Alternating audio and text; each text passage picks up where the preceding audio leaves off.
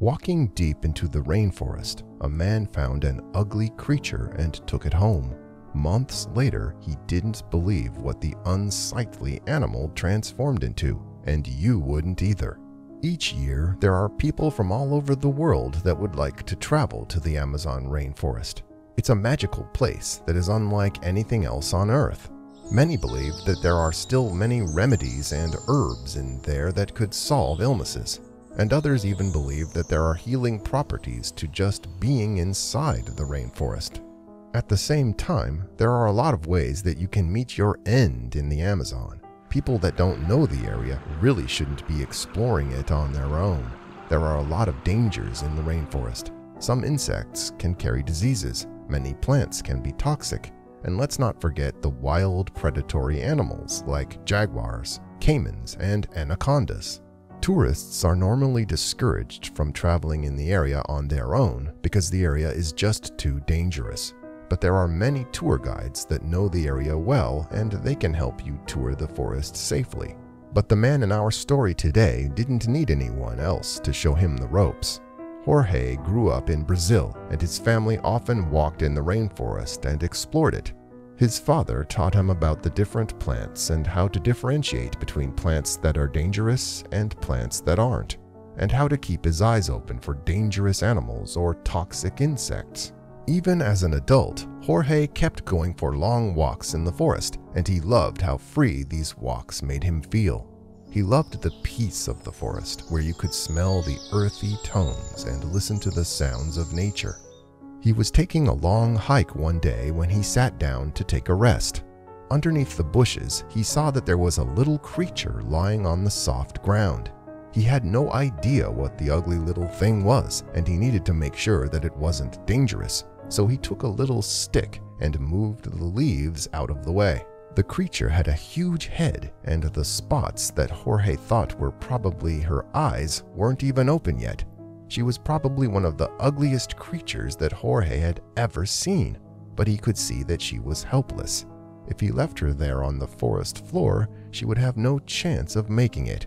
So carefully as he could, he placed the little animal in his jacket pocket and carried her home.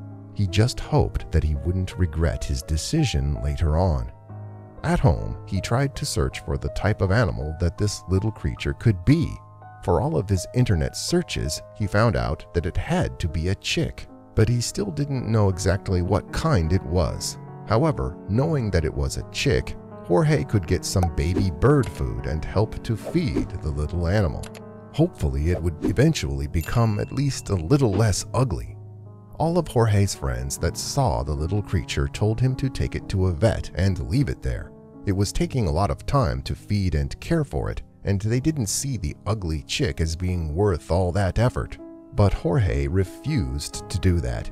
He didn't know what it was about the little creature. It definitely wasn't the looks, but maybe it was how completely dependent she was on him, but he couldn't abandon her. He named her Fern, and she was his now.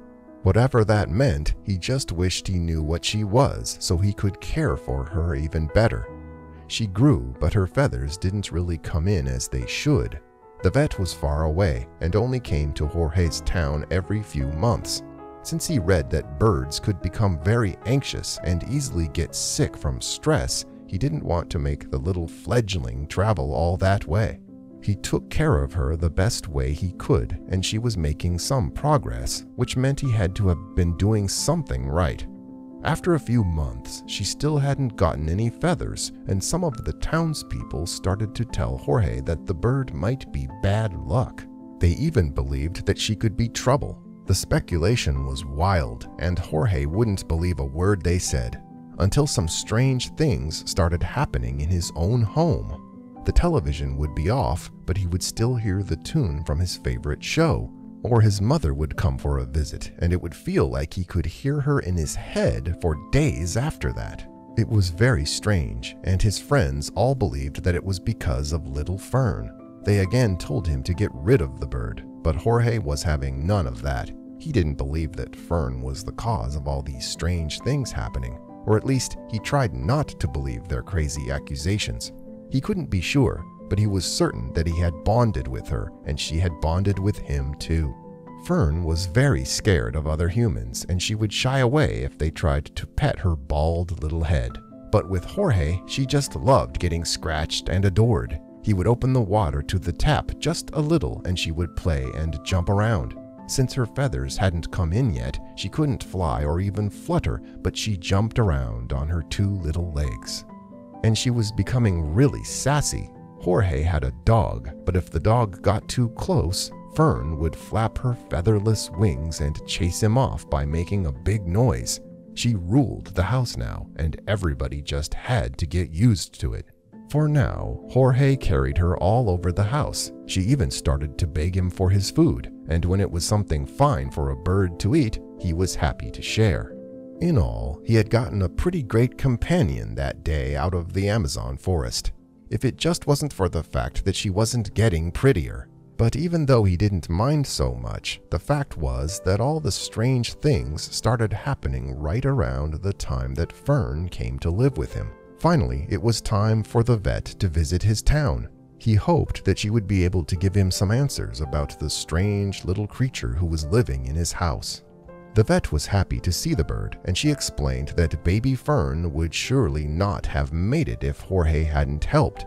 In most cases, it's better not to take a wild animal out of its natural habitat or to phone a rescue that works with these animals, but since neither of these options were available, Jorge did the best he could.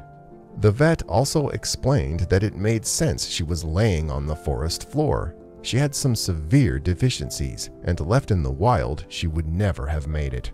Her parents must have known that and rejected her.